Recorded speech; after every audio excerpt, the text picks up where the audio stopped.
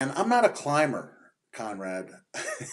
Like, It's not your strong suit. it's not my strong suit. And uh, I'll just say it's not a bragging thing, but I will compare the X-rays of my pelvic girdle to anybody else's, and mine will be among the worst pelvic girdles you've ever seen because of my decision to drop those elbows off the ring apron. So there are cracks and fissures, and I mean it looks like breakaway islands, off the coast of Sicily.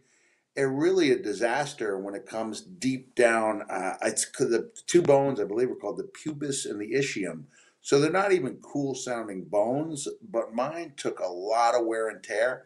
And so something like climbing is really difficult. Even back then was really difficult.